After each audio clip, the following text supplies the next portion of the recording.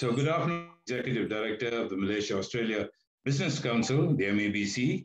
I will be moderating today's session, and I would like to welcome one and all to this webinar.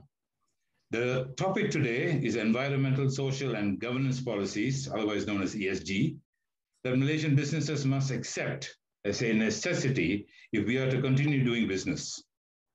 Since 2020, we have seen a marked increase in ESG reporting worldwide, partly in response to increasing scrutiny on companies' social and environmental impacts.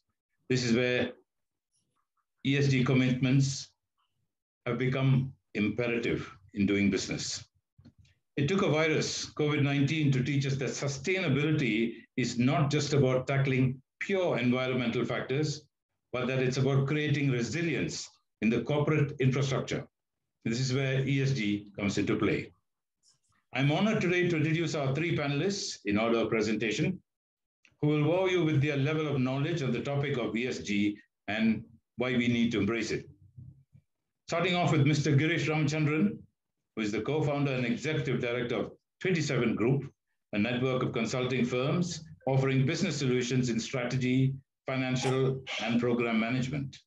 He has 24 years of corporate experience, including working in ASEAN and specifically in Malaysian nation-building projects through positional assessments such as feasibility studies, business reviews, and strategy exercises. Girish will be speaking on public sector governance transformation in Malaysia. Mr. Andrew Young, our second speaker, is the founder and managing director of Enviro Solutions and Consulting, ESC. Andrew has been working with the Asian environmental industry for 27 years and is an environmental specialist in industry, government, and consulting organizations. He has advised on environment, health, and safety, EHS, risks to government and private corporations in Asia, Australia, New Zealand, the UK, and Germany. Andrew will be speaking on how strong ESG links to value creation in 5 essential ways. Our final speaker, Mr. M.R. Chandran, is the chairman of Irga Chandran Berhad, an agri-tech enabler corporation, providing modernization techniques to Malaysia's agricultural sector. He is a doyen of the agro-commodity industry with 60 years, yes, that's 60 years, of professional experience. Mr. Chandran was a key player in the formation of the Roundtable on Sustainable Palm Oil, the RSPO, and holds consultancy positions in various government and private sector think tanks. Mr. Chandran will be speaking on sustainability threats for the Malaysian agricultural industry. Ladies and gentlemen, a few administrative details. The Q&A session will commence only after all three panelists have spoken.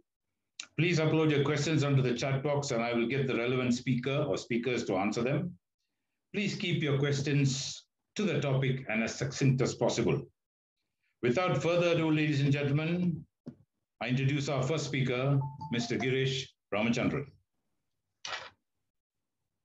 Thank you, Ramesh, and thank you, Malaysia-Australia Business Council, for inviting me to speak on this extremely important subject of ESG. I think the focus of my presentation would be around where Malaysia is, and more importantly, the topic of the G and governance. And I think I'm going to sort of give a different overview, focusing a lot around public sector governance and where we are. The reason why I think this is an important angle for us to understand is, I think it all starts with policy when we're talking about ESG. And it's probably the most important 3 letters right now, whether you are a corporate or whether you're a public sector organization. And I think it's a lot about educating the corporates as well as the public sector personnel. We did a little bit of work around Malaysia's policy framework. We did some work around the 4th industrial policy in terms of technology. We've also done quite a bit of what we call the master plans around cities and corridors. And we've got a lot of data around where Malaysia is And we think one of the reasons that ESG is going to be extremely crucial for Malaysia's bouncing back post-COVID is because investors are actually going to track ESG. And if we do not have a clear understanding and link our policies towards ESG, we may not have those investments coming into Malaysia, which is extremely important for the recovery as well as increasing income and jobs. Next slide.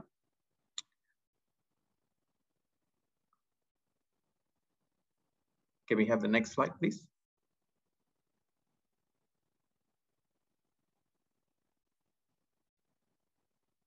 Yep. So a little bit of, for those who are not familiar with what ESG is, we have the FTSE Russell ESG ratings, which basically looks at 300 different individual indicators. And you've got environment, you've got social, and you've got governance. And basically there are pillars around the risk and how they are scored, as well as going into much more detailed team scores. For example, health and safety, pollution and resources, climate change, tax transparency, and so on. So it's essentially around having a sort of a scorecard around your company and understanding how the lens of these components cuts across your issues and the way you run your business, as well as how you impact everyone out there. So I'm going to be focusing on the governance side. Next slide, please. And what I would be probably throwing out at the beginning is ESG important? Now, this is actually an analysis of the S&P 500, which are based on ESG, which is the orange bar, and the red bar, basically the non-ESGs.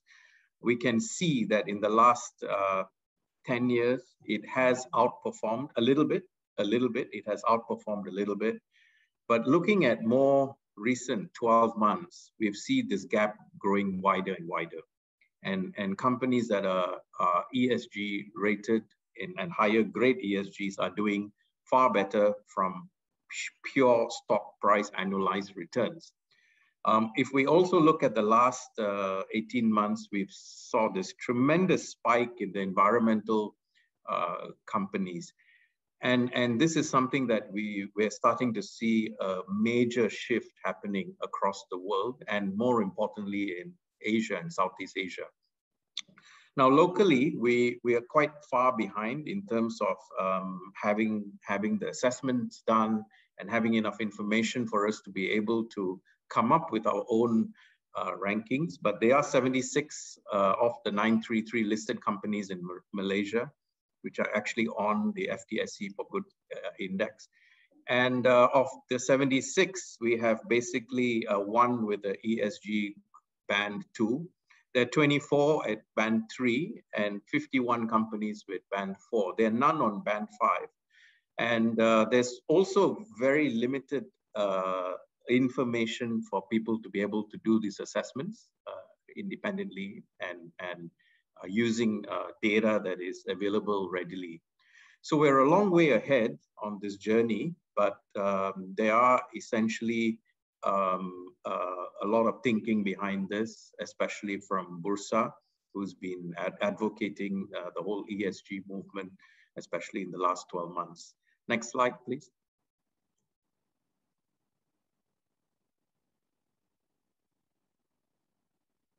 Can we have the next slide?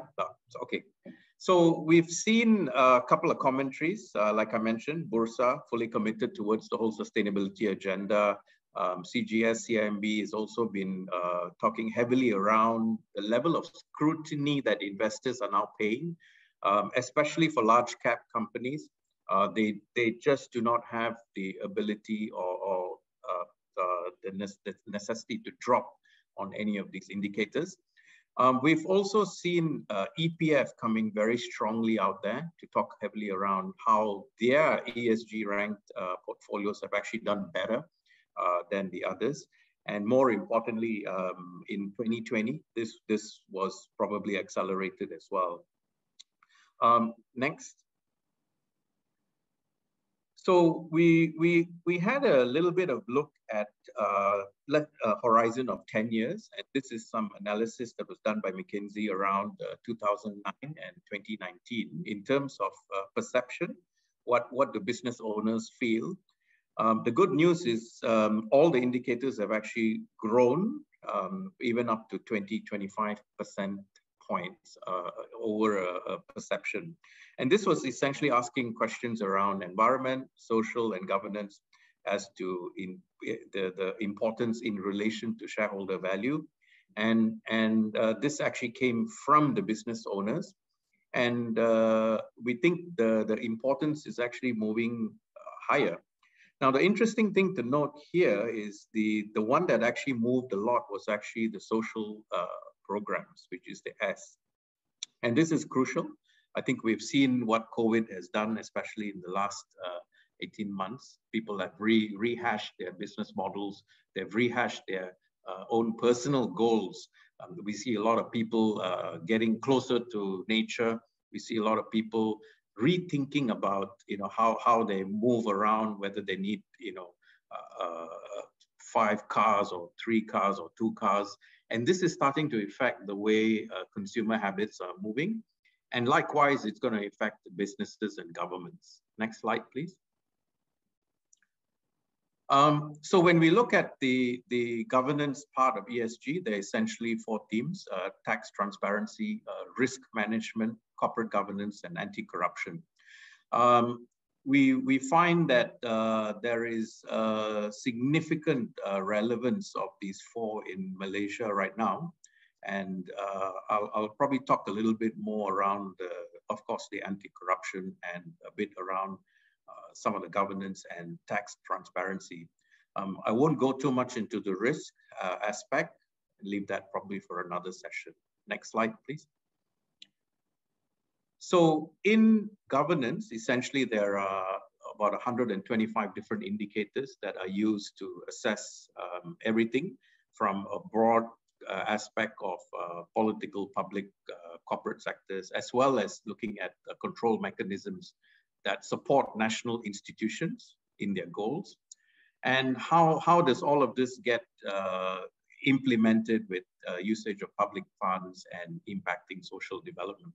So a couple of definitions here in governance that are there. They all touch along socioeconomics, which is essentially looking at the social and economic resources for development. And how do we actually make important decisions that impact socioeconomics? Next slide, please. So Malaysia actually had a couple of plans which we managed to pull out which relate to public sector governance.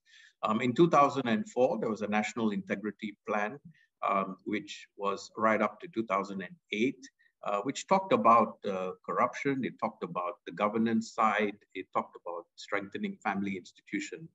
But the one that we saw actually moved the needle was actually the GTP and the GTP 2.0 in 2010 and 2012. And they're very extensive planning documents that actually went into some institutional reforms that were done. Unfortunately, after the GTP2, from 2015, there's sort of a complete decline in its statistics, and I'll show you some numbers, which looked at sort of a reversal of a lot of things that were done on good governance and looking at G. In 2019, the Pakatan Harapan government actually released the National Anti-Corruption Plan, which stems up to 2023. And there were a couple of things that were identified in there. Of course, we've had political changes and a recent one as well. So I believe a lot of this comes back to policy. And this is going to be very important for us to make sure that the policies are in place. And like I mentioned earlier, it impacts everything else right down to corporate sector. So it starts with the public sector governance. Next slide. We then looked at a little bit of the outcomes that were set out in the 11 Malaysia plan. There was a very extensive chapter on transformation in public sector. And they identified 6 outcomes, and they also looked at several targets. Now, in terms of community expectations on the authority KPIs, public sector comparator, flexible working arrangements, comprehensive audits across institutions, having the whole customs, the whole customs, which is a solution that allows easier movement of single window platforms, as well as data sharing. These initiatives appear to be on track. However, if we look at the laggard indicators, you can see the first one was essentially looking at government efficiency, and this was measured by the World Competitiveness Yearbook. The target was actually to be top 10. I think in 2017, we were around 25, probably around the same or worse. The other one was looking at online service, and this was essentially around the whole e-government and making sure that systems and digitalization is very, very strong. We had a target of being top 15. I think we're somewhere around number 40 out of 193 countries, which to me is not the best place to be in. Of course, the key indicator which really didn't move, in fact, it probably moved the other way around, was corruption. Number 62 out of 180 countries. And this was based on Transparency International's index. Now, the target for that was also top 30, which to me is not a great target. I think the target should be at least in the top 15. So we have a lot of work to do on some of these areas, and we can imagine what needs to happen next. Next slide, please.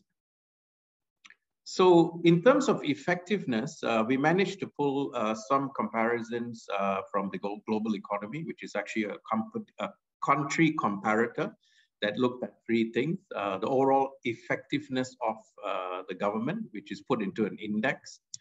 And you can see from the numbers that there was an improvement from 2012 right up to 2014. And then from 2014 right down to 2017, it just came down significantly. And we've also seen a downtrend from 2018 to 19, and I would imagine 2020 around that same trend. The other one is control of corruption. From 2014 right down to 2017, we saw the downtrend as well, and a further downtrend on the regulatory quality as well. So not looking too good in terms of how we sort of measure where Malaysia is right now. Next slide. And if we look at the broader performance in terms of competitiveness, and I think this is extremely important for us to link these indicators to the overall ESG and the public sector governance. So the ones I want to talk about are international investments. We've actually gone 13 paces behind, from 22 to 35 for international investments. We've also business legislation, which is very surprising. We've actually gone down 13 indicators from 36 to 49. And labor market, which I believe Mr. Chandran will be talking heavily around a bit later, slipped 16 points from number 7 to number 23. And finance, 10 points down, and aptitudes and value, 14 points down. So I think we've got some major work to do. And mind you, this is between 2019 and 2020. It also compares other indices and other countries. So it doesn't mean that it's ranking Malaysia on its own. Next slide, please. So what we feel when we looked at the governance, there were four aspects, and one of it is tax transparency. So there was essentially a lot of discussion around Malaysia's revenue base from a tax perspective, and this is one of the concerns that we've seen, where 17% of GDP is essentially where the revenue collected, which essentially goes back into the tax systems, into public sector expenditure, and so on. For upper middle income countries, it's about 28%, and high income countries, 36%.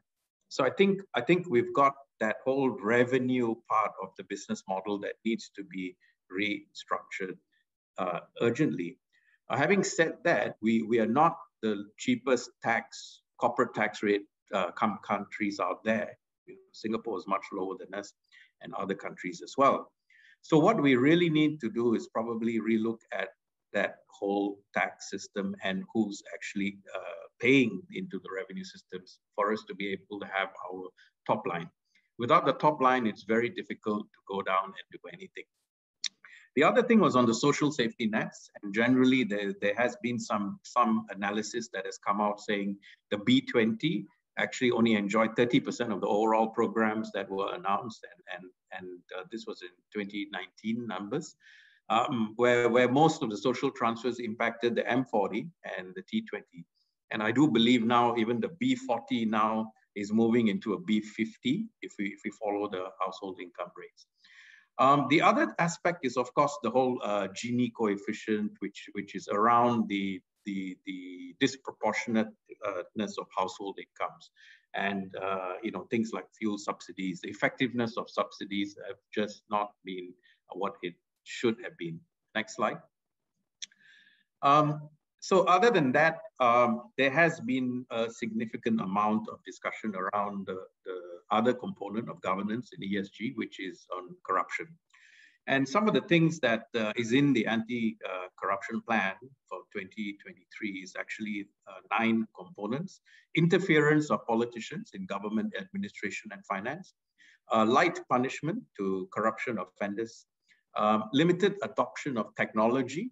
I think a lot of countries are using a lot of technology to get away from this, including going cashless, including looking at systems that can bypass middlemen or people who are taking economies that are not seen officially. You also see political will and lack of leadership, as we've seen. The government has changed 3-4 times in the last 5 years. We see different factions. So this has caused even more pressure on trying to get a lot of these policies in place. The other one is, of course, lack of public support and confidence. I think that's something that's deteriorated. And of course, enforcement and monitoring. Next slide, please. So this is a sort of a snapshot of the anti-corruption plan, and it talks about the political governance and law enforcement, the judicial and legal review, and public procurement.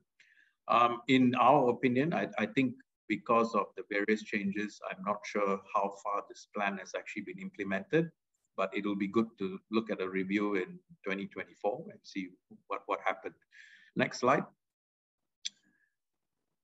So just to wrap up, I think ADB actually had a very interesting study that they did between 2013 and 2015. And one of the things that I thought was quite crucial for Malaysia was this word decentralization. And I think some of those things that we tend to see in policy is essentially where federal government tends to drive a lot of the policies, and those policies don't necessarily get cascaded to state level and district level and local levels. And this is extremely important because we need to make sure that the development and our progress is inclusive across the whole of Malaysia. And decentralization is something that we started to see, especially in the last 2 to 3 years, where certain states are a little bit more aggressive, driving their own policies, getting their own funding in place, rather than relying on federal government handouts and so on.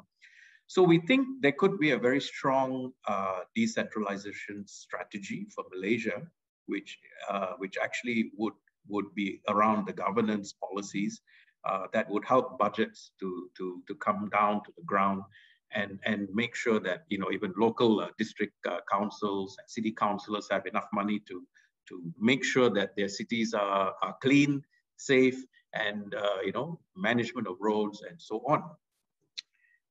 Next slide. The other conclusion which we found was, can we have the next slide, please? Was basically from World Bank.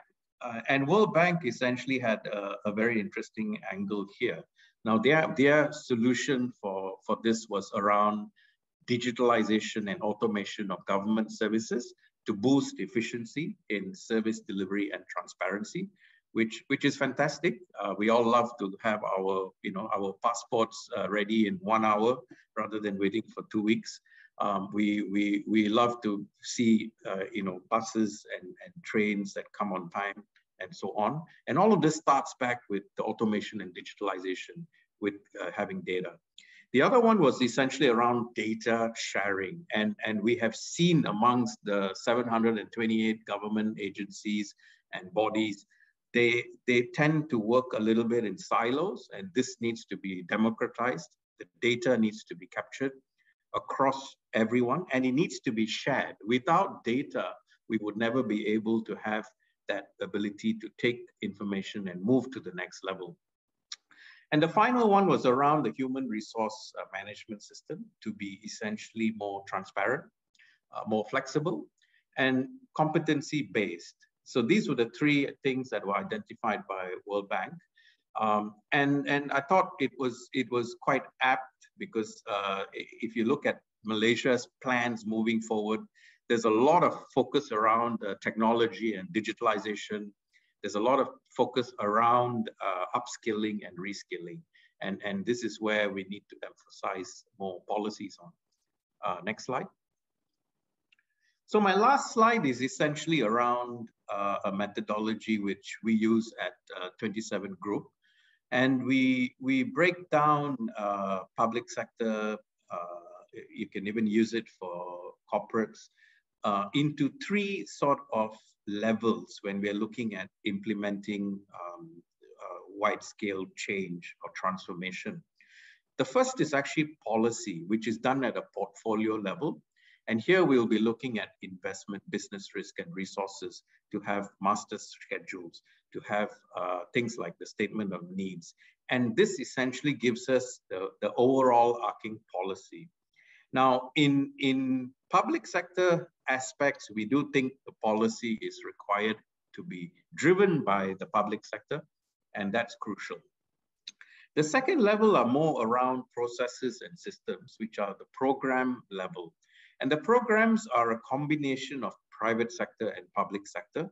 They will look at cost, they look at benefit, they look at risk, business case, and essentially get the processes and systems in place. And the final aspects are projects. Now, projects are actually right down to the ground where we're looking at time, cost, quality, and essentially this should be very much majority driven by private sector. And we feel when we look at the governance model, where we're talking about risk, we're talking about tax, we're talking about governance, corruption, it is extremely important to have our understanding of policy, program, and projects, and who drives what. A lot of times we tend to see projects that fail because government or government-linked companies are involved in projects which provides conflicts to private sector and so on. So I think it starts with getting this right. And we've been applying this principle in some of the work we've been doing in the last 7 years. And it started to have some good traction. So with that, I'll end my presentation and take any questions later. Thank you very much. And over back to you, Ramesh. Thank you, Mr. Girish Ramachandran. The excellent discourse on transforming the public sector governance in Malaysia. Ladies and gentlemen, we move on to our second speaker, Mr. Andrew Young, who will be speaking on how strong ESG links to value creation in 5 essential ways. Andrew, on to you. Thank you. Hey, thanks, Ramesh. And thanks, Girish. That was a great presentation, very interesting. And yeah, thanks to the Chamber and for everyone attending today. So my name's Andrew. I'll be talking about how strong ESG links to value creation.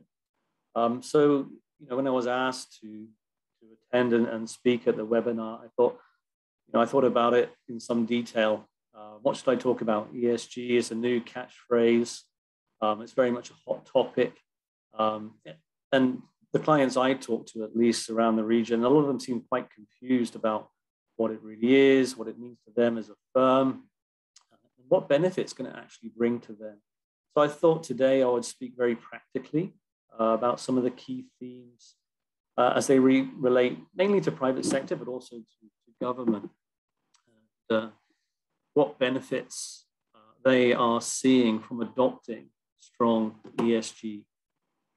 So can we move to the next slide? That's a little bit about my company and what we're doing. So we're Asian focused. We have offices across APAC. We've been operating for about 20 years in the environment space. We work with global corporates, Asian listed corporates, government, private and multilateral agencies across Asia. So, across a range of industries, we've got big growth in the tech sector. So we can count Zoom as our client. We can count Facebook. I think we're streaming on both of those today. We can count Google, Microsoft, Amazon, all the way back across to oil and gas. We work with Petronas, for example. We work with Exxon and Shell. So we work across a whole range of different industries and sectors in Asia. So I hope I can bring some of those insights that we're seeing to our discussion today. Can we go to the next slide? We also operate around the world. We have about 5,000 staff, about 280 offices. I'll sit on the board of directors of our global organization. So yeah, some of the examples I'm bringing today are also from our global footprint. Next slide, please. So we get into the meat of the subject. ESG, materiality and value creation is our title. So ESG, environment, social governance. It's a new topic, been around for maybe 2 years, I guess. Started to be coined about 2-3 years ago. I think before that, we all knew about CSR. I think before that, maybe we were all tree huggers, interested primarily in the environment space. So these things have grown very much driven by private sector and government at the same time. And I think a lot of it was driven, I would say, out of the oil and gas sector and the way that they managed their assets. If you look historically, nasty chemicals, heavy processes have a tendency to blow up. And when they blow up, they tend to kill people. They tend to prevent that assets from operating. So there's no cash coming out of that company. So, in the oil and gas sector, they started thinking about the environment. They started thinking about safety a long time ago. And governance came along with that. It's not just about looking at these aspects. It's how do you manage these aspects? How do you measure these aspects and act upon the indicators coming out to ensure that, these risks are managed? So ESG in the private sector kind of grew out of that space, and a lot of things got taken on in that journey. Can we go to the next slide? So these are the key themes that we look at in ESG in a practical basis. So on the environment, these days we have building standards. There's lots and lots of green building standards out there. A lot of companies and developers particularly are selling office space, for example, at a premium in buildings which have a platinum ranking according to different schemes and so forth. That's really taken off in the region. And and they're getting plenty of benefits out of that. Not just the rental, but also reduced operating costs. And we'll talk about that a little bit through the presentation. Of course, carbon emissions. The latest meeting is coming up in Glasgow. It's a hot topic. I saw an article the other day saying that I think 60% of the world's known fossil fuel reserves need to stay in the ground if we're going to meet our 1.5 degree target. Tall order, but it brings carbon emissions into focus. We all generate those in our daily lives and through our business. Then energy consumption, energy efficient systems, environmental management, land and biodiversity is also a hot topic from an environmental perspective. Waste, water are key issues, and we'll be talking about those a little bit through the presentation as well. So the resources we use, in our daily lives and to manufacture our products, that we sell. All this becomes important, and it's really encompassed by the environmental theme. We cover social and governance as well. So social is about our stakeholders. I saw an interesting article in the paper today. I saw Sime Darby's share price has reduced by 10%. And that was primarily due to labor issues, lack of labor coming into Malaysia to work on their plantations, but also because the US had slapped a bunch of fines on them, primarily stating that they used forced labor in their production. And so that's a social issue from a company having a real world impact. Measurable because the share price has dropped and it's linked to a particular aspect of their operation. But it comes back to ESG, it's a social thing. So social is about stakeholders. It's about your employees. It's about the people around the facility that you're using for your production or work. It's about your customers and clients. It's about your supply chains. So there's a lot of aspects to social. Sorry, Andrew, could I just interrupt you here? You seem to be fading off in and out. Could you maybe get closer to your laptop and that might help? Sure, Ramesh. Just ping me if it happens again. I'm sorry. Okay, that's fine. You're clear now. Thank you. That's better, is it? All right. Yeah, I tend to move my hands around a lot and maybe it gets away with the mic. So then we come to governance. Governance, I think Girish gave an interesting talk there on aspects of governance. So I won't touch on that very much other than the management systems that are put in place to manage these themes are really very, very important when it comes to both identifying risk to your business and in managing those risks. Sorry, Andrew, you're still fading out.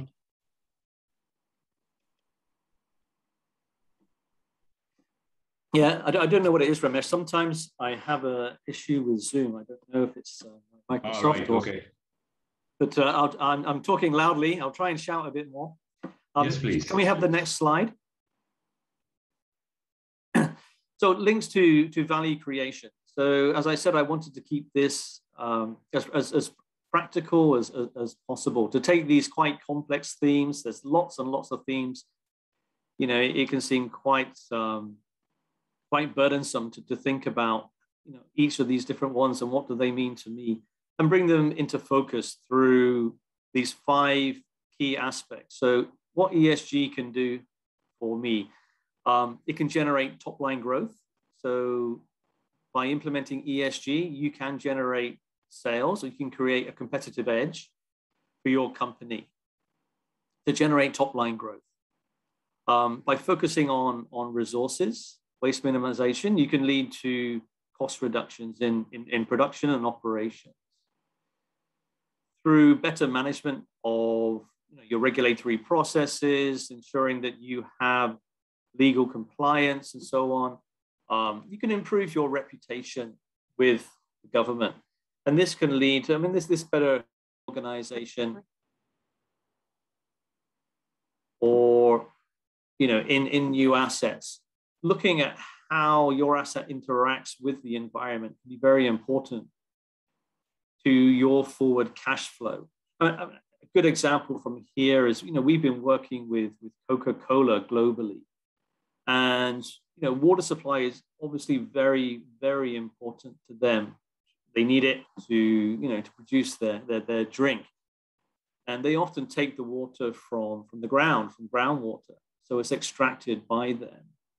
And where they extract is often in competition with, can be local villages, can be other manufacturers using the water and so on. So knowing how your water resource works, how much you can take out and for how long is very, very important to that organization.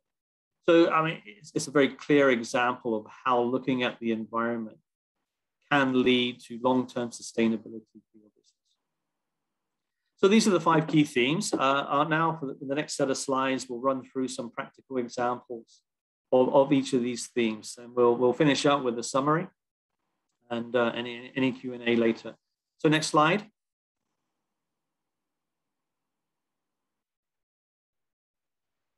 I think it's got some animation. So if you can bring up the slide. I'm just bringing up all the pictures. Okay.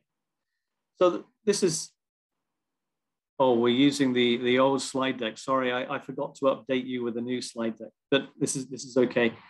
So we've been doing a lot of work with data centers over the last few years. They've seen quite rapid growth.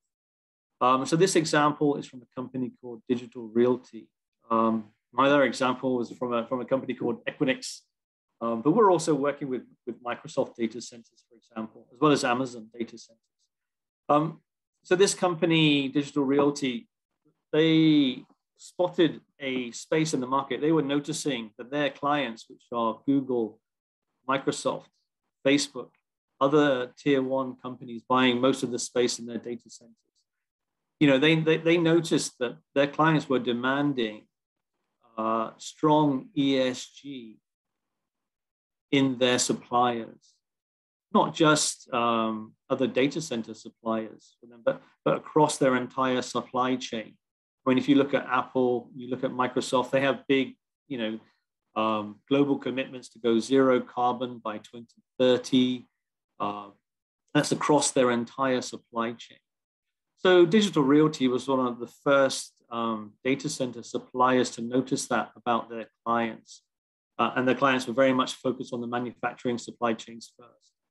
So Digital Realty, they grew up a very strong ESG position. They were, they focused on carbon. They focused on reporting. They focused on what you call PUE, which is the energy efficiency of data centers. They use green building standards, for example, to be able to communicate that outwardly.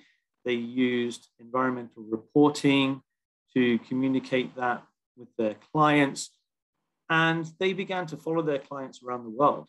So, now Digital Realty, from being an American-focused company, now operate across the world, 24 countries, 291 data centers. So they've grown significantly their top line by acceding to their clients' demands. So they were seeing their clients' demands for ESG.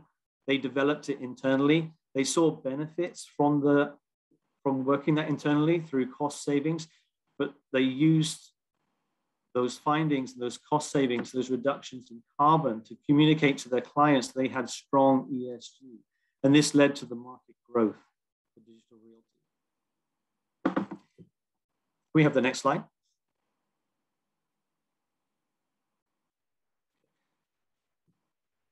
I think I'm missing a slide here, Ramesh, but anyway, we'll carry on. Here we are. So this example is this is an Ernst & Young Consumer Index for 2021.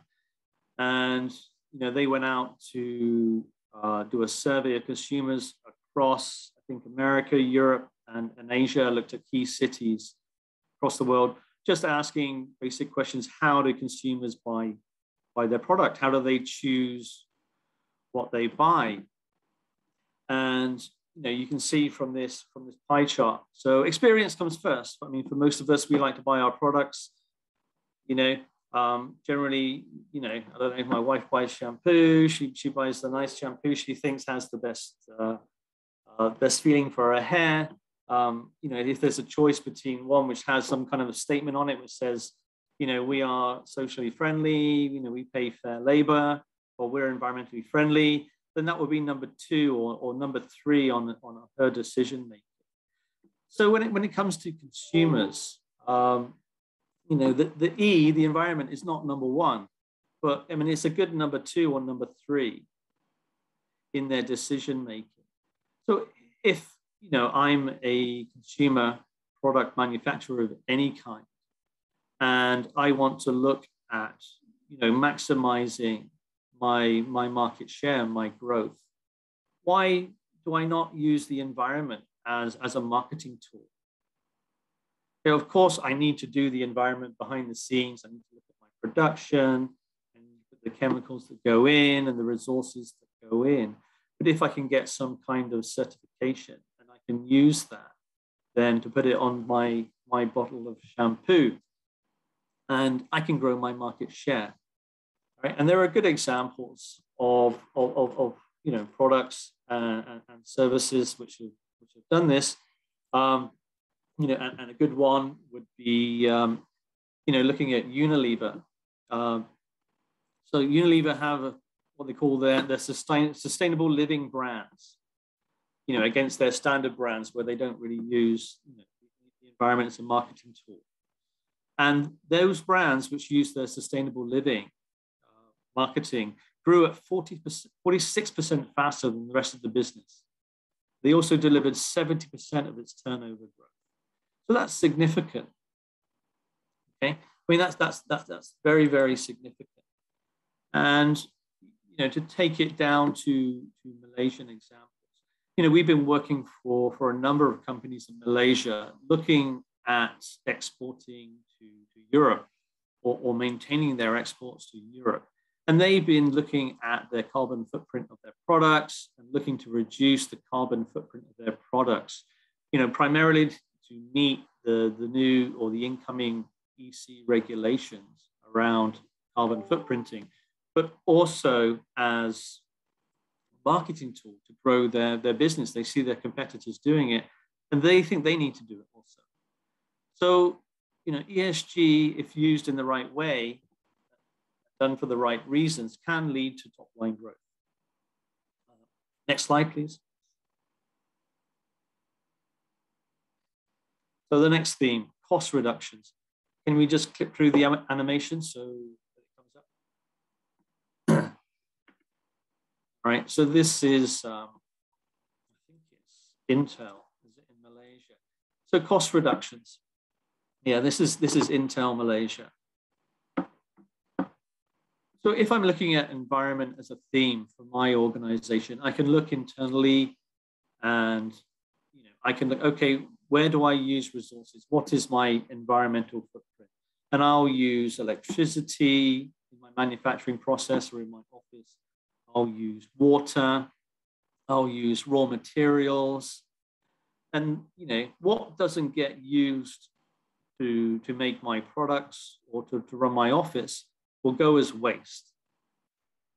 Okay, and waste gets thrown away. So I'm buying this raw material in the first place, and then I'm paying some guy to cut it off and dispose of it afterwards. So there's a cost to me there. So I can look at that. And I can look at that in terms of efficiency, and I can assess where we can make savings, in that manufacturing process. And more often than not, there are low-hanging fruits there to identify. They just haven't been looked at before through this lens. And once you start looking through this environmental lens, you can start to see these low-hanging fruits and say, hey, why don't we do this? Or why don't we try that? And significant savings can be found very often. So this is Intel Malaysia. They were using a lot of energy. They had rooftop space. They felt that they had significant rooftop space, okay, to use there. So someone had the bright idea of installing solar. So now 6,000 megawatts of electricity are produced annually. It reduces carbon dioxide emissions by 3,800 tons, which is a significant saving. So,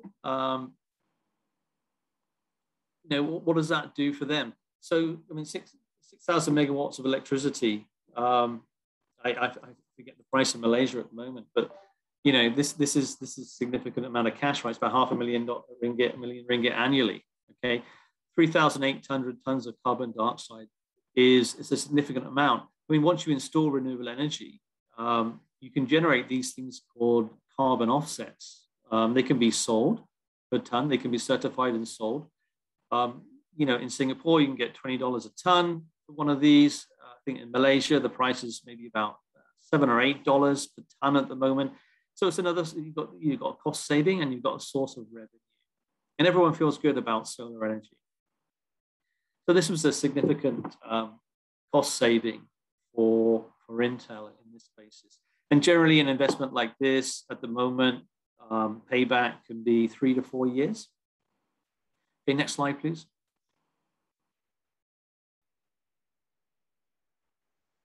So another aspect of using ESG, reduce regulatory and legal interventions. So once you start having a formal environment, social governance scheme in place, you do look at the regulations. One of the requirements would primarily be meeting local regulations and being able to demonstrate. So importantly, being able to demonstrate compliance with local regulations. And this can lead to a much better and firmer relationship with regulatory bodies, which can reduce the oversight you can gain from regulatory agencies. So we mentioned just now, the Sime Darby example of losing 10% on their share price, primarily due to US regulations in this case. So they're exporting to US. Certainly, their communication. I mean, I in this presentation, I'm not going to make any judgments on Sime Darby internally. Certainly, there was a loss of communication there between the company and the US authorities. Somehow or somewhere that broke down. And this sort of issue can be identified early and can be resolved before it reaches these kinds of decisions when you have better relations with government authorities. On the plus side, there are schemes out there. So in Malaysia, we have this green technology financing scheme. There's a green building scheme.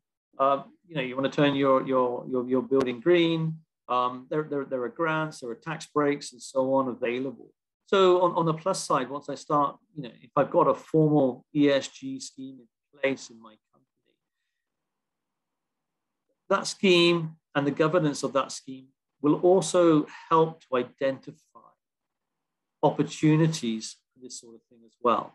When we're not focused on these aspects, generally we won't see these opportunities. And if we do, we won't really know how to grasp them and implement them. So having a formal ESG system in place can help to grasp these opportunities, well, identify and grasp these opportunities. So overall, I can make my business more competitive. Can we have the next slide, please?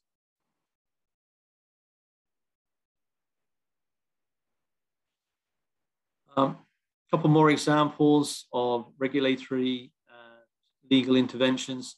So the bottom left one, last year, a few years ago, the illegal dumping in Johor. I think there was a cost of cleanup in that case of around, I think it was about 20 to 40 tons of chemical waste with a cost of more than 10 million ringgit to clean it up.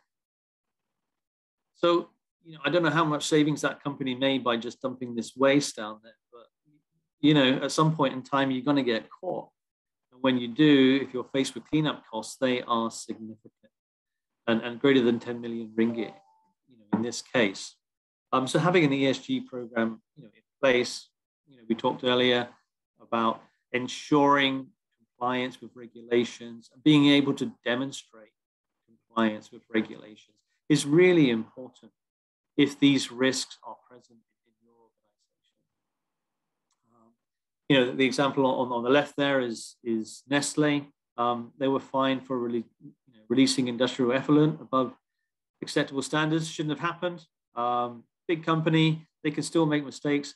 Maybe the environmental program in there wasn't as strong or robust as it should have been.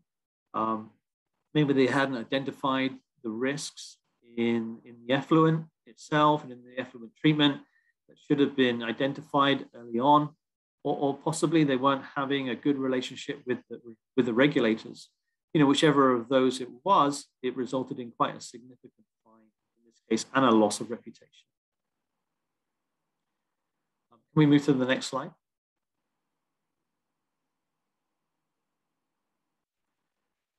So productivity uplift.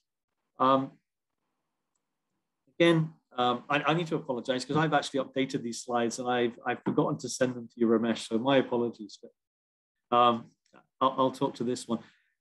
So ESG, the things we spoke about so far: top line growth, resource efficiency, compliance with regulations, and so on. So when we look at resource efficiency and top line growth, if we work on both of these, it can lead to productivity uplift. Okay, reducing the raw materials I'm using and the energy I'm using per product that I manufacture will lead to productivity gains for me. That can give me a competitive advantage to my competitors. The example I've used here is more around the social. And I've used Duo-Pharma. So they've invested very, very heavily in training programs for their employees, and reward programs for their employees. They've won a bunch of awards and so on. So this is part of the social. This is identifying their stakeholders, and they looked as their employees as key stakeholders. It takes a lot to train these people. They want to keep them for as long as possible because replacing employees costs a lot of money, both in terms of the actual changeover as well as training them up again. And if you look at the graphs at the bottom, you can see that there is significant retention of new talent, or a reduction in the new talent, if you like, across the organization. They've invested in the human resources programs. They've identified that as a key thing for their competitive advantage. It comes under the S part of the ESG, and they've improved their employee engagement to 91%, and they've improved their employee retention significantly, which has led to significant productivity uplift for them as an organization. Can we go to the next slide?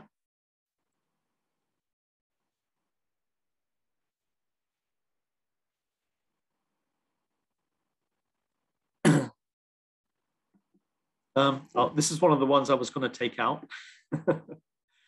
So this one is looking at Top Glove. Again, it comes back to the forced labor allegations.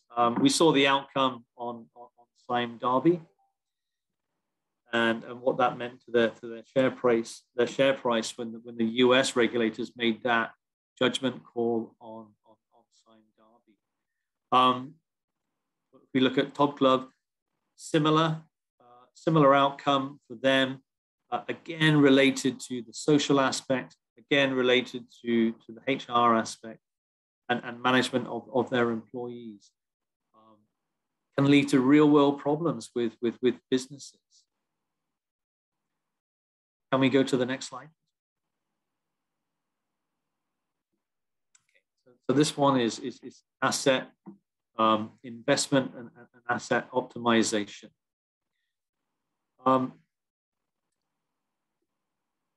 Okay. So, okay, my example I want to talk about with this. So, in investment and asset optimization, what does it actually mean? It means taking account of your assets and the environment around you. Okay, I mean, a very real world practical example. I was talking to a landowner just last week. He's got a couple of ways. They've got a lot of land, but we were talking particularly about, I think it's a 600 hectare block of land. And this land had been earmarked for tourism. It's in a nice spot, good location, but with COVID and various other factors, tourism is off the guard. So we have an environmental factor which is impacting what you could possibly do with this land. And we've seen the growth of renewable energy. So this landowner was looking at using this asset or optimizing this asset by changing the investment from tourism across to solar energy, and looking at building a 600 megawatt solar farm on this piece of land. So it's a change of the environmental parameters. in this case, COVID, has impacted a potential business plan. What can we do with that asset? You know, other real world examples. 5-minute mark, Andrew. Okay, you want me to come to the end, Ramesh? 5 more minutes, please. Sure. Yeah, in this example here, you know, we've identified Petronas. I mean, they're teaming up with Eneos to develop clean hydrogen supply. And, you know, we've seen technologies growing in the North Sea of England. I presume similar technologies will be taken across to try out on the platforms in Malaysia. It's using wave power, actually, around the platform, so renewable energy to remove the hydrogen from gas and generate clean hydrogen in that way. So they're teaming up to do that. They've identified in the longer term that they need to make a change. They see the market changing, and they're adapting to it. You know, the other examples I would give around water. Over the past few years, we've been doing a lot of work with tobacco companies in Malaysia as well as Indonesia, India particularly. They use a lot of water to both to grow the tobacco plants and manufacture the cigarettes. And we've been doing a lot of work with them around water stewardship. Again, looking at the water resources, looking at what they need to extract, you know, today, how they can minimize that moving forward, how much water resources are available to them moving forward, so that they can really look at their manufacturing processes and really look at optimizing that asset over time based upon the availability of the natural resources. And you know, with climate changing effects, those water resources will change. And that was part of our study. You know, and these companies are looking 5, 10, 15, 20 years into the future to maximize and optimize the outputs from their natural assets. Can we go to the next slide? So this is my summary slide. So on the left hand there, we've got top line growth, cost reductions, regulatory and legal interventions, productivity uplift, and investment and asset optimization. So these are 5 key things, 5 key rewards that corporates can get for implementing ESG. You know, I won't sit here and say all of these will be available to every single organization, but certainly, you know, my company ESC has advised corporations across a whole range of industries. And certainly, you know, 1, 2, or 3 of these will land on your doorstep and would be considered low-hanging fruit to be gained from your operations if you begin to look at ESG in a more consistent and comprehensive way. So with that, Ramesh, I know my time's up. I hope I didn't cut out too much there, but thank you very much. Thank you, Andrew. Yes, just on time, and thank you for that excellent presentation. A lot of practical examples. Of course, minus a little bit of the technical hitch, but we've had you shouting for 20 minutes, so we're quite happy about that. Hopefully that isn't an environmental problem. And now, ladies and gentlemen, I'd like to introduce Mr. M.R. Chandran, who will be speaking to you on sustainability threats for the Malaysian agricultural industry. Mr. Chandran. Thank you, Ramesh, for that introduction, and good afternoon, good evening, participants. Good to see there are a few Victorians still on the line, and it must be your dinner time, so appropriate to speak about agriculture. But I will be concentrating more on the oil palm industry. You've already heard comments from the previous 2 speakers, the social impact on the industry and what has transpired over the last year or so with severe sanctions by the CBP in the United States. I won't go into too much of details, but I want to give you a very broad picture of agriculture as such. Can we go to the next slide, please? I want to give you the big picture because people still treat agriculture as old economy. Now, what do you mean by old economy? Old economy means basically poor economic earnings, poor technology adoption, intense labor-based production, and low manpower development. But what the population tend to forget is the food and nutrition technology security is the backbone of that is agriculture. And if you take into consideration that last year, Malaysia's import bill was close to 56 billion ringgit. And it has been rising by 4 to 5 billion every year. And this is in spite of the pandemic. Our import bill was 56 billion last year. So let me give you the big picture about agriculture, then I will move into the oil palm industry as such. Okay, next slide. Okay, look at the segment on the left. This is the global land use. And what you see here is that the total global land area is 13.4 billion hectares. I've converted it into hectares, so it's easier to understand. You know? Now, of this 13.4, about 37% is agricultural land. In other words, close to about 1/3 of it is agricultural land. So you have out there 5 billion hectares. Now, of this 5 billion hectares, can you have the next click?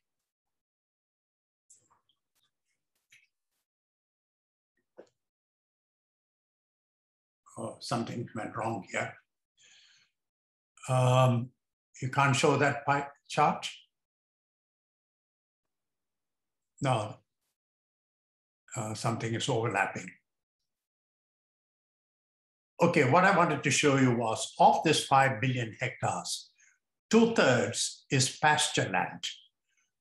And 1/3, when I talk about pasture, it means grazing, cattle grazing. So the animal husbandry takes up 2/3 of that, and only 1/3 of 5 billion is agricultural crops.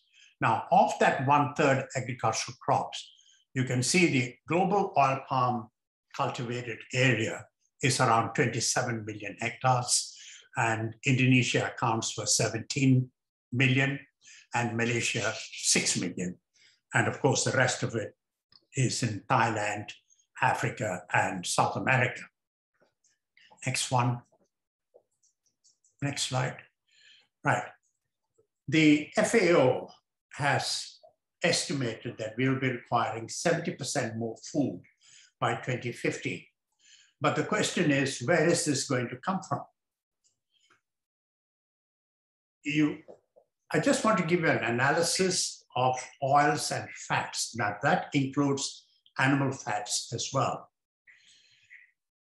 If you look at the consumption pattern of oils and fats on a per capita basis, it has moved from 14.8 kilograms in 1988 to 20 or 29 or 30 kilograms in 2018. In 30 years, it has doubled, slightly more than doubled.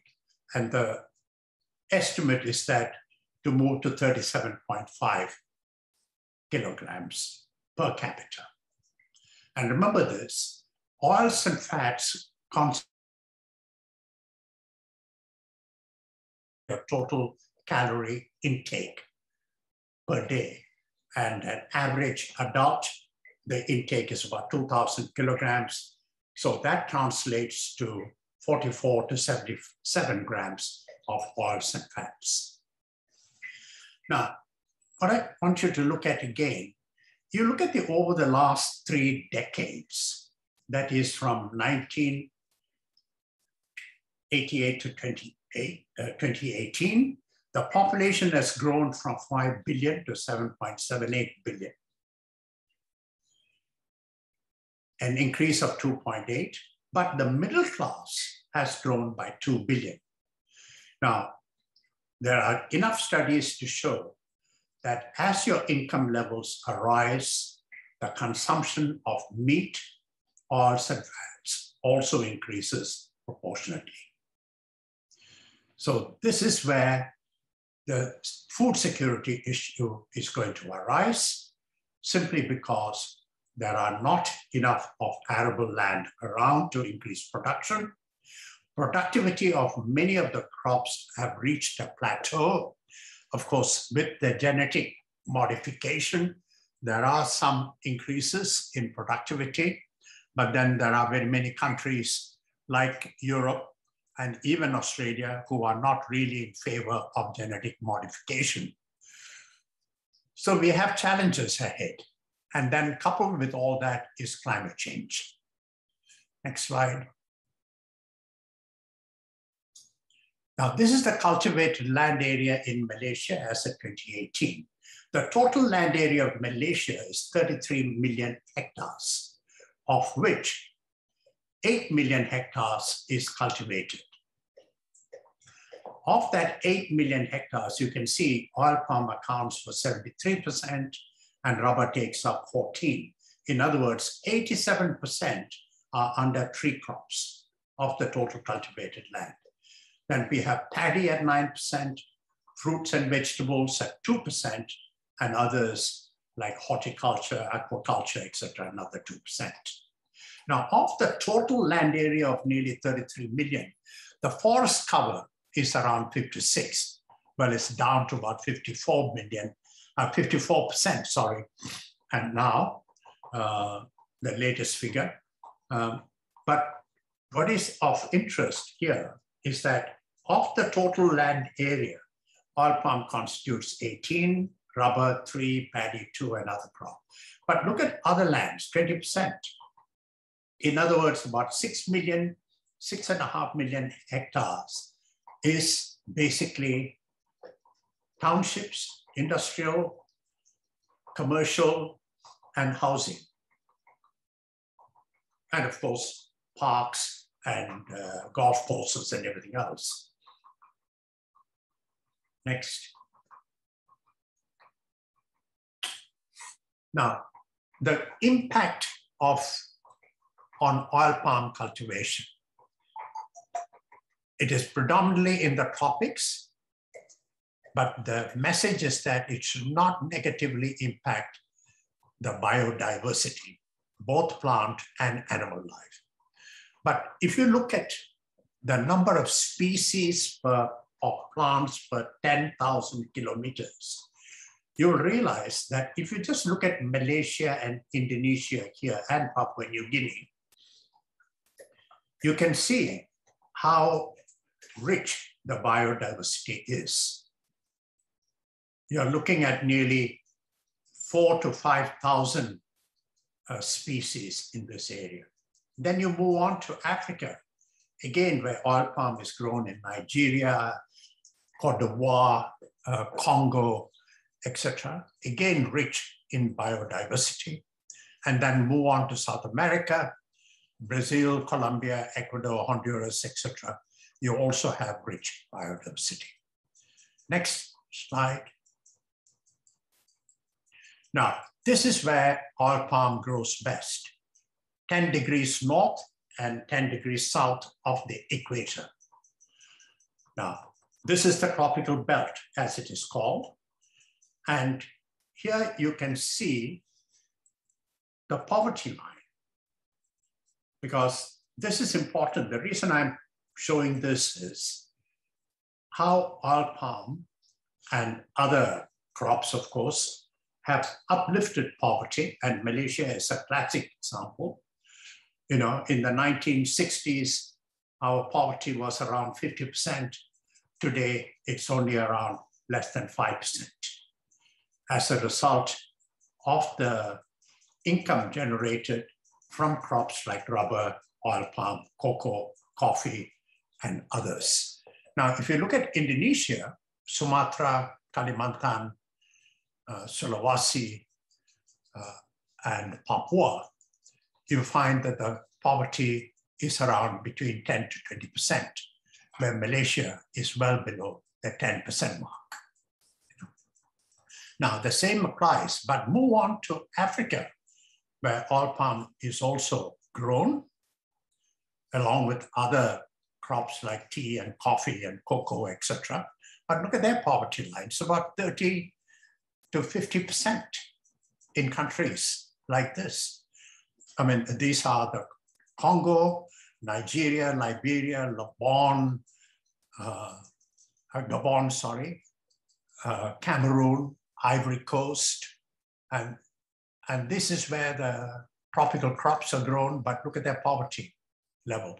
They have not achieved the same success as it has been done in Southeast Asia. And there are reasons for it. And yet all these crops originated from Africa or from South America. And you move on to South America, you can see countries like Brazil, which is a major agricultural producer, but still the poverty is around 30%. Next slide.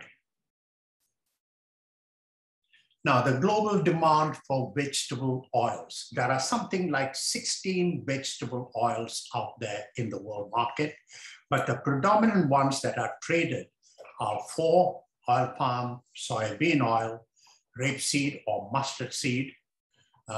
Again, in Australia and Canada, they have a different variety of rapeseed and it's called canola oil, but the same species, and of course, sunflower. These dominate the world production and trade. And you can see the production, the demand trend has grown for oil palm from in 2004, which is 16 years ago,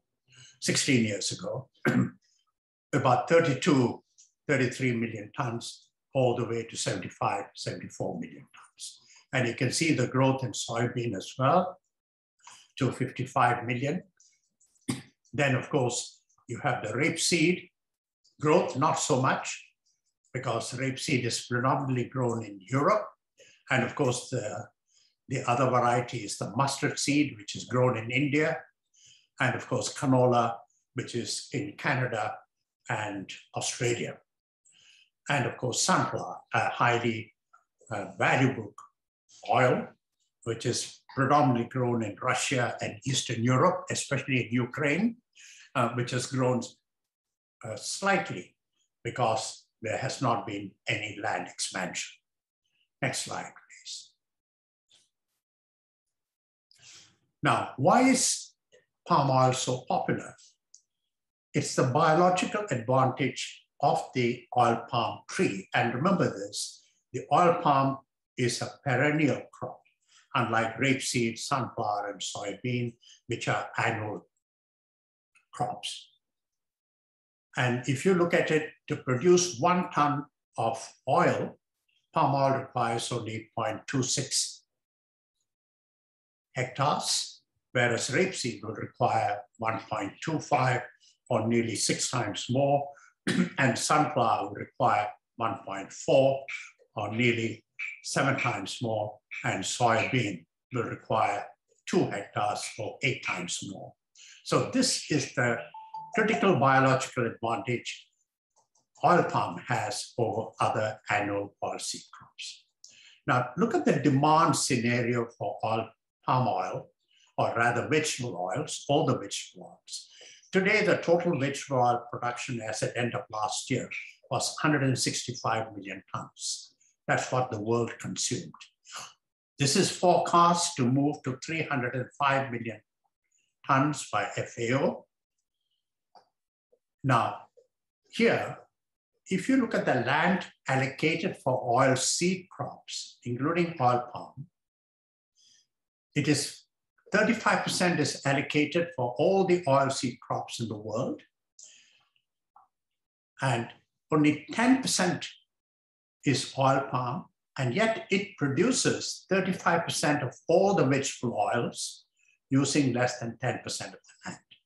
Again, as I mentioned earlier, because of the productivity factor, where the average yield is 4 tons of oil per hectare, whereas all the others are around anything from half a ton to 1 ton of oil. Next slide.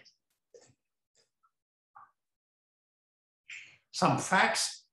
Well, this is an issue which is raised by environmentalists, but sometimes the difference between the narrative and the data. This is why I'm data-driven. So I like to stick to data and facts and not narratives out there, because narratives become an emotional issue. If you look at the last 150 years, 27 million hectares have been planted with oil palms globally, as I mentioned earlier. Now, much of this has been converted from other tree crops, especially in Indonesia and Malaysia, from rubber to oil palm. Now, in the last 10 years, 15 million hectares of soy have been planted just in Brazil and Argentina. And every year, plus or minus 11 million hectares of forests are cleared globally, and 2.7 million hectares of forests are cleared just for cattle farming, mainly in South America. Now, if you want to support sustainability, and focus should be on raising yields and not land expansion. Next slide. Yes, the palm oil industry, there are 4 million smallholders, don't forget, and about 2 million plus employees around the world. And remember this, in terms of area is concerned, Indonesia is 80%, and Thailand, 50% of the smallholders, and Malaysia, 40% of the smallholders sector. That's huge, the smallholder sector, although people tend to associate and say it's dominated by the plantation. Yes, very much in the Malaysian success story is because of the corporate agriculture sector, but in Indonesia and Thailand, it's very much smallholder driven. And in terms of SDGs, out of the 17 SDGs, the oil palm industry supports 11 of them. And the overriding goal here is to ensure that no one is left behind, and that includes the poor. And as I mentioned earlier, it has uplifted the poor in this country, and so much so our poverty level is well below the 5%. Next. Now, why does ESG matter to plantation business? Next slide. In 1970, this is interesting, Nobel laureate Milton Friedman wrote, "There is one and only one social responsibility of business: to use its resources and engage in activities designed to increase its profits." Of course, he went on to say, so long as it stays within the rules of the game. But 50 years on, few could have imagined how the world has changed. Today, businesses confront rapidly growing movements, advocating that they also focus on promoting desirable outcomes relating to ESG and climate change objectives, in addition to profit. And this is where the 3 pillars of sustainability come into play: people, planet, and profit, in that order. Next slide. 5 minutes, Mr. Chandran. Thank you. Oh, okay. Now, even our Bursa Malaysia, which has been alluded to earlier by Girish, and look what he had to say. He said it sounded like a nebulous idea, ESG, but it's real. We see the FTSE4Good Bursa index growing. We see sustainable assets outperforming. Next slide. So the sustainability criteria, things have changed within the world of sustainability. Now, the scrutiny by financial institutions and NGOs are now more intense than ever before. But the most two important virtues to uphold of any sustainability scheme are integrity and credibility. Next. So I think you all know these pictures, very familiar with these images out there with respect to oil palm. But what is interesting is the bottom right. You look at all these spreads. There are 1,600 plus products in Europe alone which carry the label palm oil free or free from palm oil or no palm oil labels. Next. Yes, you look at all these brands. These are global brands.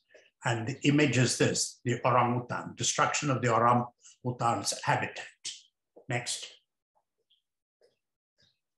Yes, deforestation is a burning issue. Next. Next one. Okay. I have always reckoned that ESG should really be described as GSC, because to me, governance is the first important criteria. Next. Firstly, I would look at the board of directors, especially at the independent directors. Next. So ask yourself this question, are these directors truly independent? And does their personal reputation depend on how the company behaves? Next. If the company's directors are in good public standing, they're not going to risk their reputation by being associated with a business which is engaged in dodgy or unacceptable practices. Their reputation is on the line. Next. So the bottom line is investors should remember that a good board is the key to good governance. Next. ESG ratings to me are only the starting point and not entirely reflective of companies' actual performance. They are more a reflection of companies' prowess in furnishing the right information and ticking the right boxes convincingly. Next. So while there are several ESG ratings out there, it is difficult to harmonize these standards due to lack of alignment on how ESG is being evaluated globally. So most people are struggling to sift through ESG data that is reported, but it helps to identify a few credible shortcuts that provide some ability for comparison of companies. Next. Can you just click on? Now, I would recommend fund managers to get a clear picture of the actual performance and company strength in the area of ESG. They need to keep engaged with the company's senior management. Next. Local investors should have a better understanding of the sector. Next. Now, the perception that palm oil sector is being controversial is not helpful. So if you're looking for good companies to invest in, as well as to palm oil companies that might have excellent potential, but are overlooked by investors because of negative perception. Earlier speakers have alluded to the Sime Darby issue, why the market dipped by nearly 9% yesterday. Next. Local investors should be less biased. Next. Optics are bad. The action by the US the Customs Border Patrol to issue a withhold release order on palm products on two large listed Malaysian companies has inflated the misperception that the OP industry here is fraught with labor issues.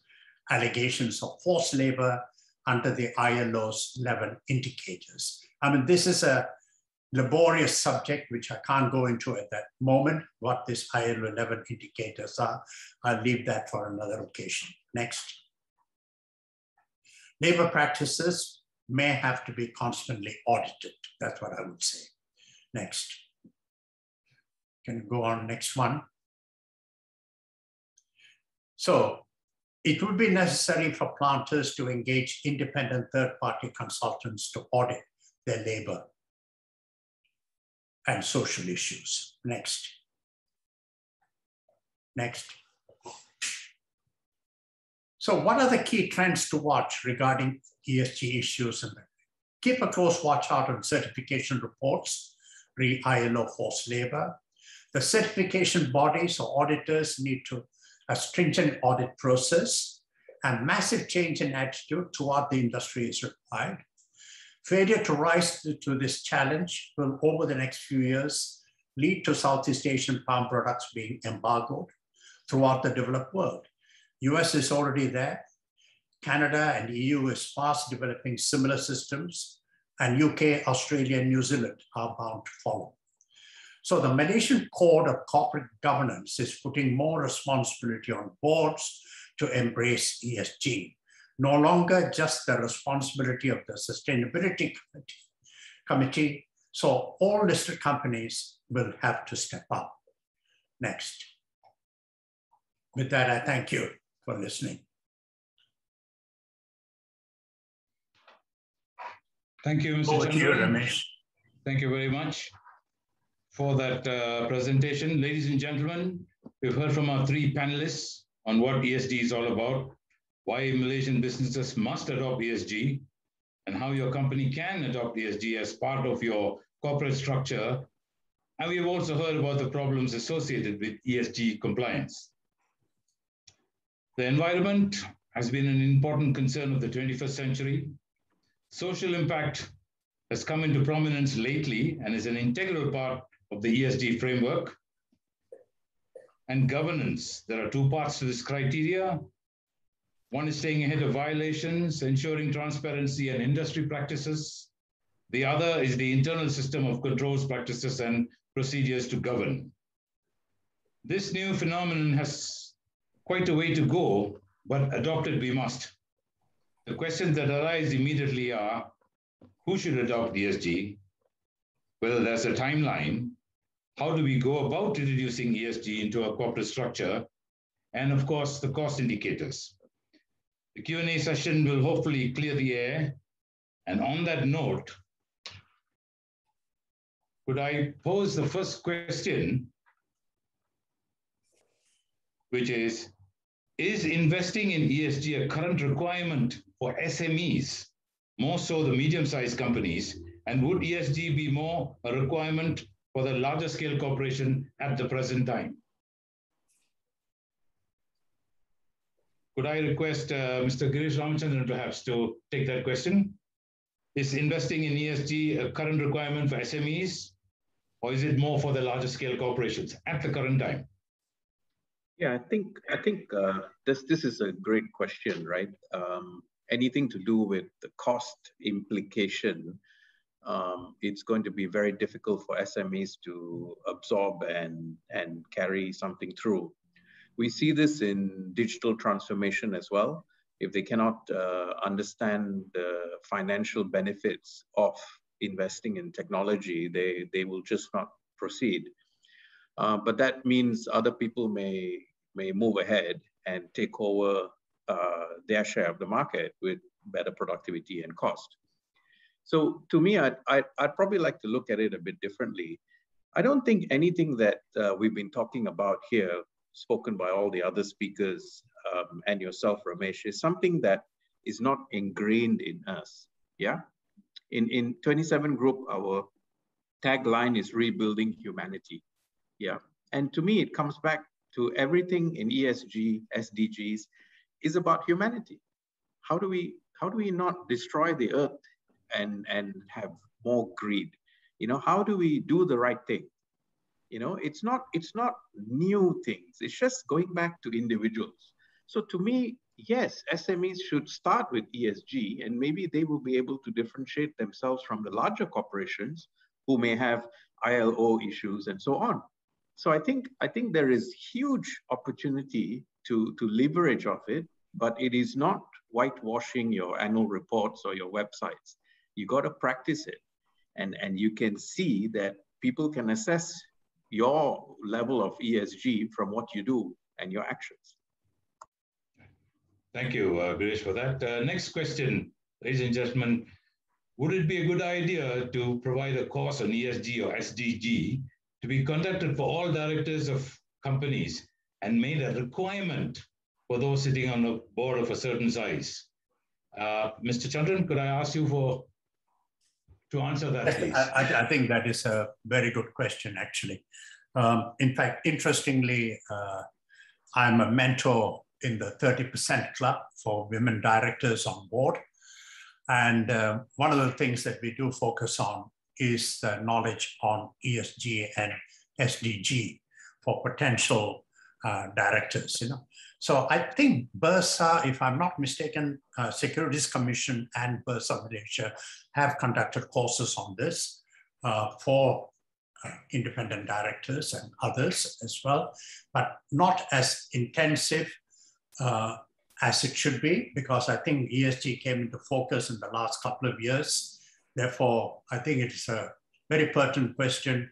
And I think both Bursa and Securities Commission should be embarking on this, and companies themselves as well for their own directors. Right. Thank you, Mr. Chandran, for that. If I can go to the next question, please. First of all, it's a thanks to the speakers for a very informative session. Question, corporates are increasingly embracing and reporting ESG. Should government produce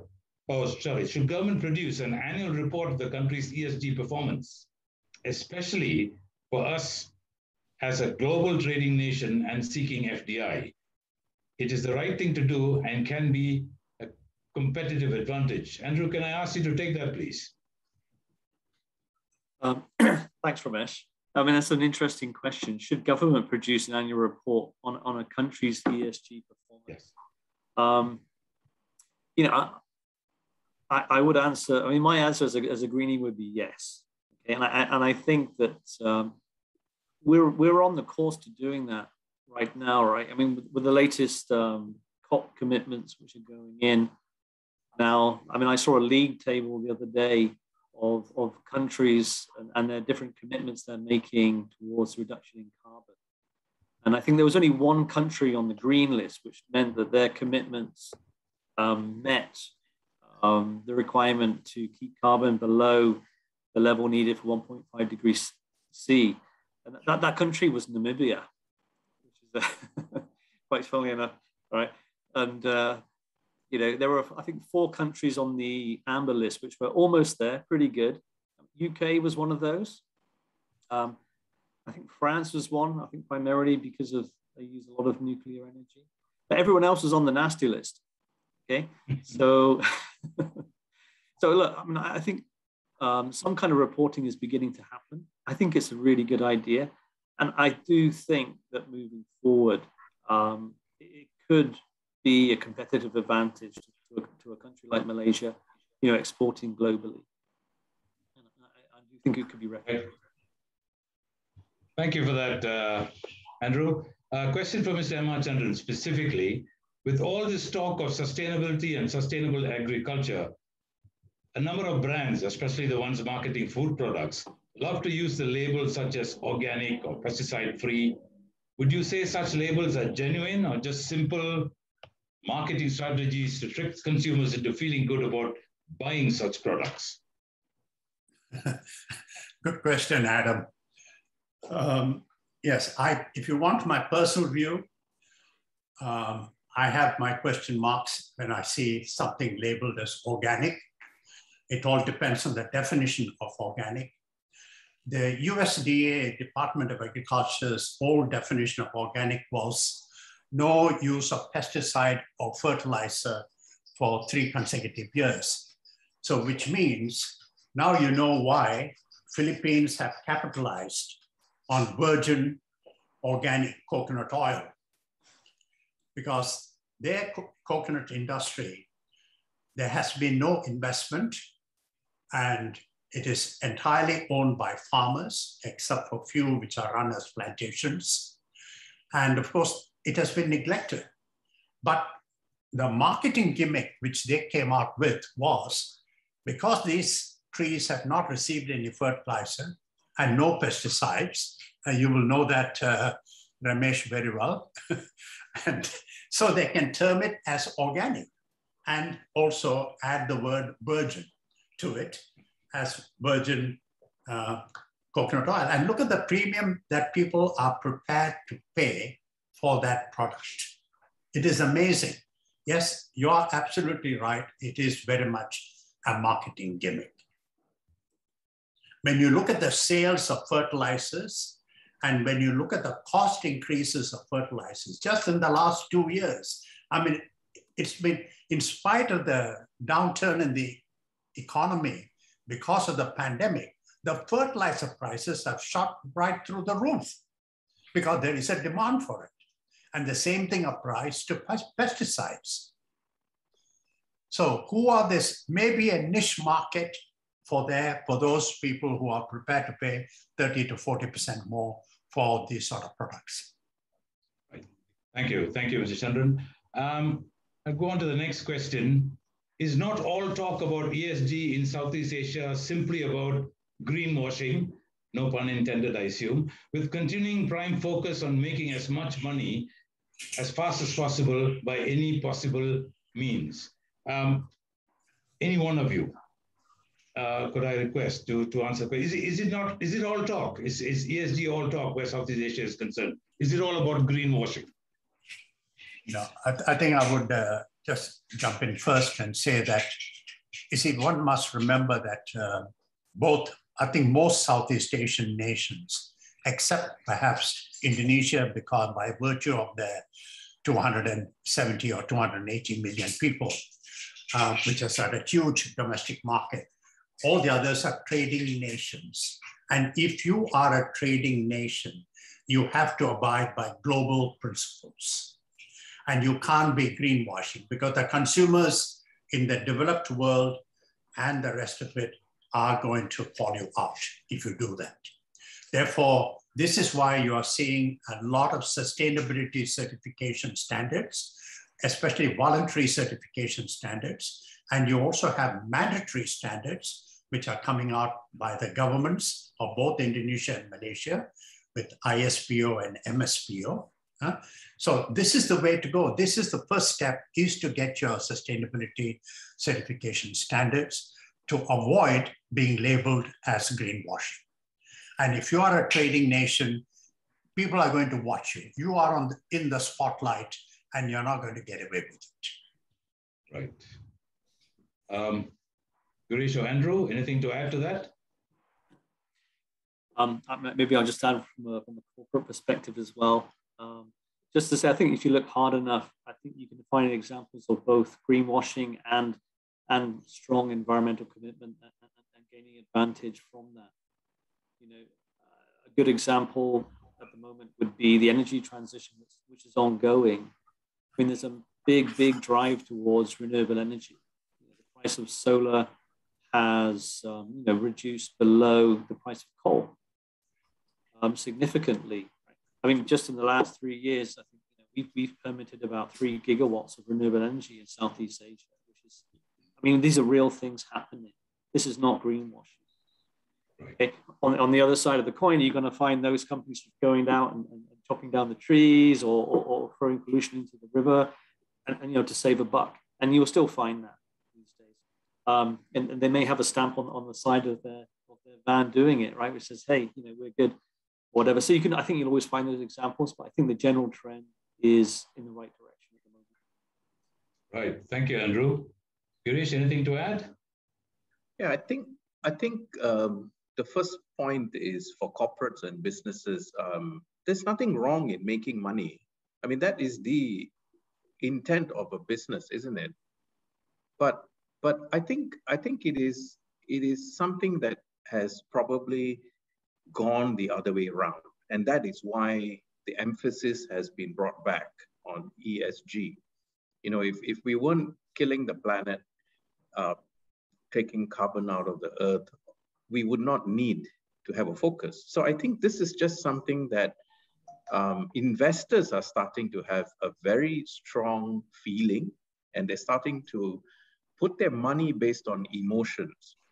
And this is the dangerous part, because you can see fund managers moving funds all over the place and changing the perception of companies. So I think it's a bit late. It's a bit late in the day, but it's good that we're having a grip on it. I'd like to go back to one of the other questions which one of the audience asked, and should the government have a report on ESG on all the companies? I think it should be the other way around. I think every company should have their own assessment of it and put it up on their website. Just like CSR, somebody donates 5,000 ringgit to a home. He's all over Facebook and he's on emails and so on. So why not, every company, every organization, even MABC, you should have an ESG section on your website. What are you doing? How much paper are you using? What's that electricity footprint? It doesn't need to be big, but it starts with that. And let's start to have our own disclosures and educate people. There's only been 70 companies on Bursa that have a ranking. This is crazy out of 1,000 listed companies. So I think it comes back to ourselves, and it is important. It is an important topic. It's probably the most important strategy for Malaysia to get out of COVID and bring investors back, to create those jobs, to create the income, to bring our Gini coefficient to something that's more realistic. Can I just add on to that, Ramesh? Certainly. That question that was asked, I think, by Mr. Nambia. See, as I said in my earlier presentation, to me, governance is the most important factor in the ESG. Now, just give you an example, just look at the country down south of us. Why is Singapore rated by most of the global rating agencies as one of the top 5? It boils down to governance at the government level. And I think that is what the question was about. It's the government scorecard, so to speak. If the government is going to keep a scorecard, in other words, an ESG scorecard, how would they rank? But I think their ratings agencies in the world are taking care of that, because they themselves are giving a rating and they have their own methodologies, ratings for the thing. So, but I think the point here is governance comes first. And if the country's governance at the both political and the economic level is addressed, then it will permeate down to the corporations and the society. But if governance is not up to the mark at the top level, then of course, a lot of people are not going to expect the same standards being adopted by companies. Right. Thank you, Mr. Chandran, for that. Ladies and gentlemen, we've come to almost the end of our webinar. And first of all, I think all of you are with me when I say a big thank you to our panelists, Mr. Girish Ramachandran of the 27 Group, Mr. Andrew Young of ESC, and Mr. M.R. Chandran of IRGA, for the excellent discourse on the topic of ESG and why Malaysian businesses need to embrace it. On behalf of the MABC, I'd like to thank all the participating people in the webinar, and I look forward to seeing you all at the next one.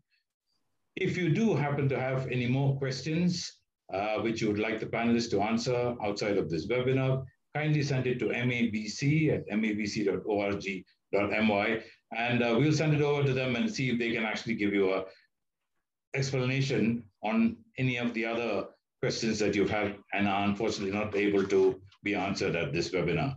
Once again, thank you all for participating. Please stay safe, and for those in the office, have a safe journey home. Thank you all, and good evening. Thank you, Ramesh. Thanks, everyone. Bye-bye. Thank you all. Thank you, Andrew. See everyone.